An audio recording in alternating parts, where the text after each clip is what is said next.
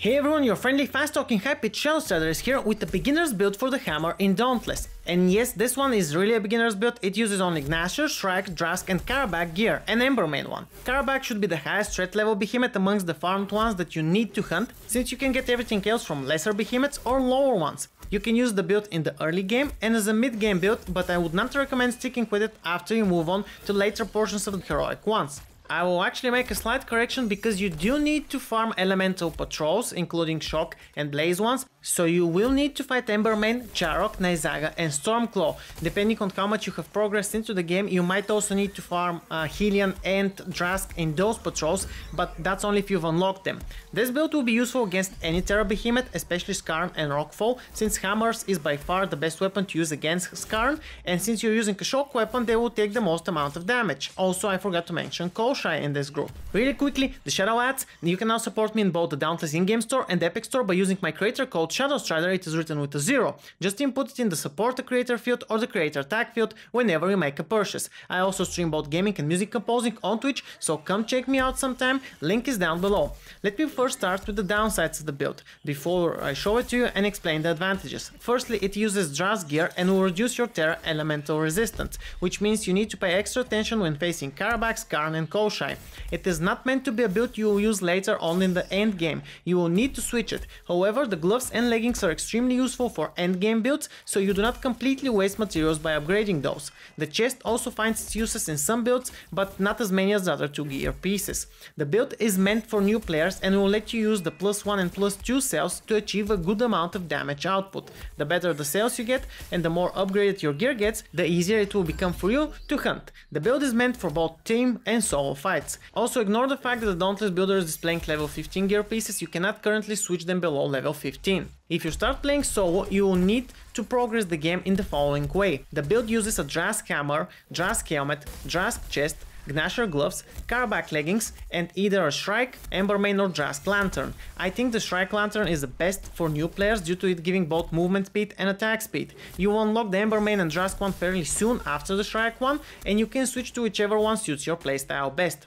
Before I move on with the build, I will explain how to progress to the build and which behemoths you need to focus on farming so you can get it crafted faster. I know this is a hammer build and I want to give players who want to play solo a fast way to get to the build. When you first start off, you will go and kill Lesser Embermane after you have already killed the Lesser Gnasher. Craft the weapon from Embermane, the sword one preferably, and then move on to the Lesser Boreas. After killing him, also craft his sword.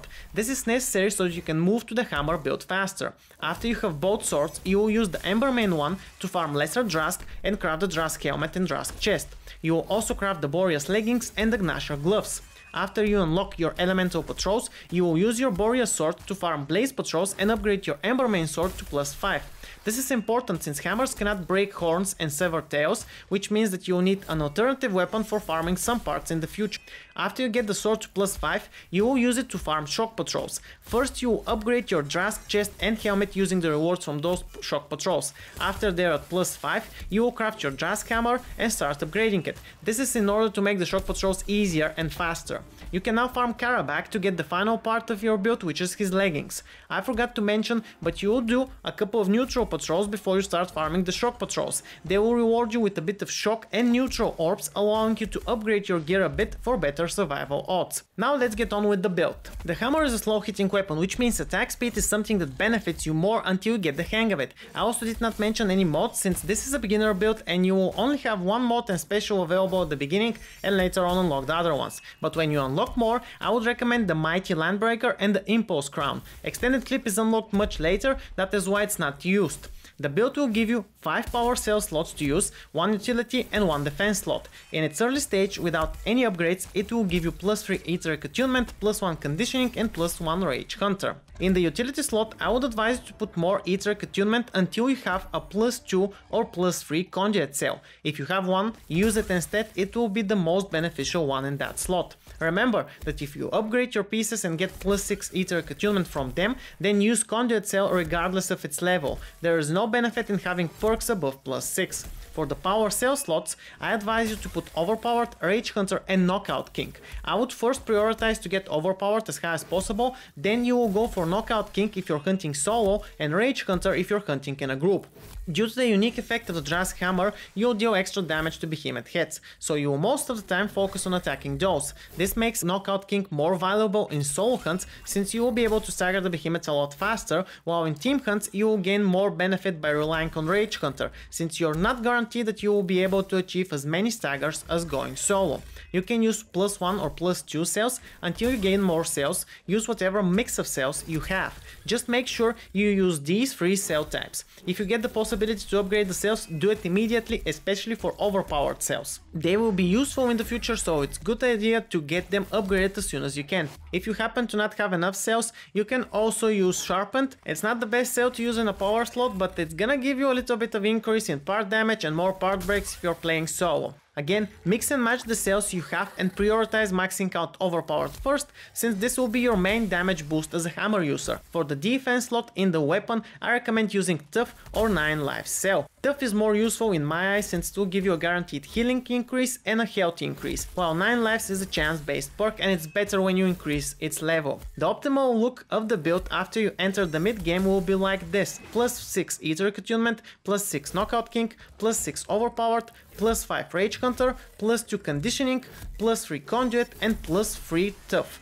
This is of course if you're able to obtain a lot of +3 cells, which might be hard. What you will be able to achieve more easily is the following combination: Ether Attunement +6, Overpowered +6, Conduit +2, Conditioning +2 and Tough +2. You do not need to worry about if you do not have these cells or cannot complete the build. This is just one build you can adapt and change it to your style or to your liking, but it's gonna be a very useful build in the mid game. I'm only advising you on what can benefit you. I will try to make more early and mid game builds and for the other weapons too. You should be able to make this build without the cells in around 2 hours after you initially start playing the game. If you've already progressed a bit, it's gonna be a lot easier, and if you have some cells and you're lucky enough, you might be able to have an almost complete version of the build before you unlock the Dire Behemoths.